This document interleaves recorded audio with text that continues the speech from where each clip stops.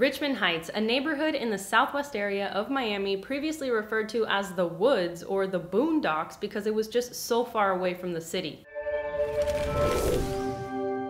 I'm Angie Blanco, a realtor here in Miami, Florida with One Path Realty, and in this video we're taking a deep dive into Richmond Heights, one of Miami's historic neighborhoods that was developed right after World War II. In this video we'll touch on housing in Richmond Heights, schools, parks, churches, shopping centers, and of course a little bit of its rich history. But before we start, let me show you the neighborhood's borders, which is just a tight little triangular pocket. On the northeast side, we're bordered by part of the Cutler Drain Canal, west to the Turnpike, and south to 152nd Street. Small little pocket, but packs a punch. The housing here in Richmond Heights is predominantly single-family homes, about 90% of it probably. And for the most part, these homes range from 3 to 5 bedrooms and from 1 to 3 bathrooms. An original and unmodified house in this neighborhood has only 3 bedrooms, 1 bathroom, and just over 900 square feet of living space, sometimes even closer to 800.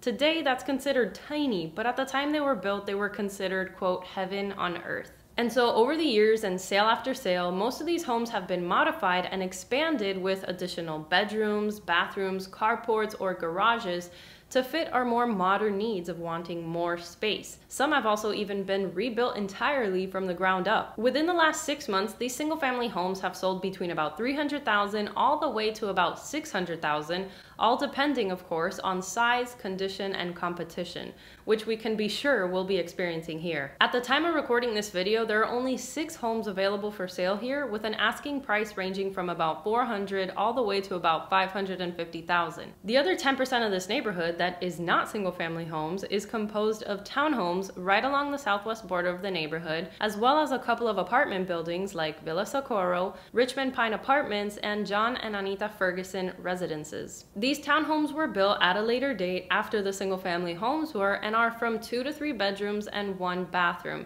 And within the last 6 months, these have sold at a price between $200,000 and $300,000, decently more affordable. Moving on to the schools in the neighborhood, there is Frank C. Martin K-8, which has a magnet program and an IB program, Richmond Heights Middle, which also has a magnet program as well as a Cambridge International program, and for high schools there is Coral Reef High and Biotech at Richmond Heights High, both of which are outstanding award-winning magnet schools. Now these are schools that are located inside of the Richmond Heights pocket, but they're not all necessarily the home schools of the area. For example, the elementary home schools for residents of Richmond Heights are Frank C. Martin K-8, as previously mentioned, as well as Colonial Drive Elementary, just south of the Richmond Heights borders, and which also offers a Cambridge International program. The middle school home schools are, again, Richmond Heights Middle, as previously mentioned as well, and Arvida Middle, which is just north of the neighborhood borders and also is a magnet school. And lastly, the high school homeschool for the area is Miami Killian Senior High, also just north of the Heights, and also offers a magnet program, Cambridge International, and career academies.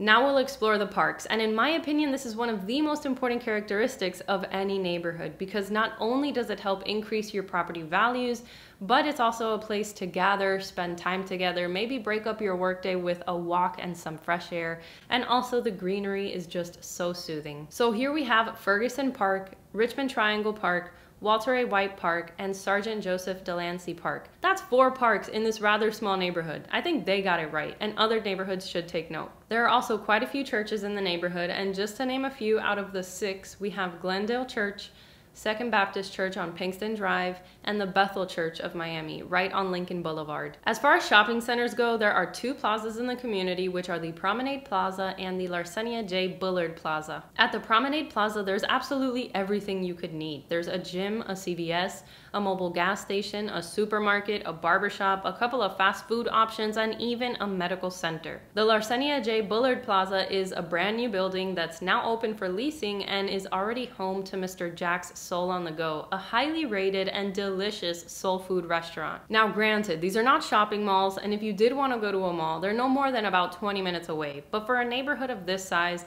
I think these 2 plazas cover a lot of ground and are absolutely convenient for the residents. Wouldn't you say? And now for what I've been so excited to talk about, which is just a little bit of history of Richmond Heights, because there is so much to it. And before I start, I want to let you know that as I do these neighborhood tours, I also learn so much about my own city that I didn't know before, which is so interesting because There's so much information out there that unless you do your own digging in your own local areas, you don't really find out about. So let's get into it. Richmond Heights was established back in 1949 after World War II by Captain Frank C. Martin, a Pan-American pilot who served in the war alongside many other brave soldiers. Now, during this time, we know that racial prejudice and segregation was rampant, and Martin saw that. He saw the hardships that Black people unfairly went through right beside him, regardless of them also having served in the war and also having risked their lives. And because of the segregation and horrible racial prejudice, quality housing and home ownership in general was made almost unattainable for Black people. So Martin decided to do something about it. And having been a pilot, he scanned the areas for high and dry ground and eventually bought 100 acres of land, which he then cleared and began developing with the help of a local advisory committee of African American leaders. They planned this neighborhood for returning World War II African American veterans with wide curving streets, sidewalks, and modern homes, and it soon became the standard bearer for other developers to provide well-built homes without skimping on land, materials, and labor. The community grew incredibly quickly and happily, with barber shops, flower shops, grocery stores, dentist office, and the pride of homeownership was clear as homeowners took care of their homes, mowed their lawns, planted new flowers, and gathered with their neighbors. And as I said in the beginning of this video, it was considered heaven on earth. I also mentioned that it was previously referred to as the woods or the boondocks, and that's because in the 1940s and earlier, this area really didn't exist. It was mostly forest and undeveloped land. So comparing this area to central Miami or downtown Miami, it was quite different. U.S. Coast Guard Chief Petty Officer Luther H. Wallace and his wife Mary were the first to purchase a home in this development, followed by 26 other families soon thereafter. And these families are honored today on the Richmond Heights Pioneers Monument as the first families of the community, the pioneers. Martin's son mentioned, quote, "My father got the plans and put in the roads, but it was these families that made this a community." And on July 20th, 2016, the Miami-Dade Historic Preservation Board finally designated Richmond Heights as a historic district, a milestone that these families have journeyed a long way for. Truly an amazing history, and I just barely touched the tip of the iceberg. I urge you to do more of your own research in your local area. I'm sure it'll be so interesting. If you wanted to reach out to me, feel free to do so. All of my information is down in the description. And if you wanted to check out another neighborhood tour that doesn't compare in history, but is also pretty nice, then check this one out where we talk all about the Redlands. Happy watching, and I will see you on the next one.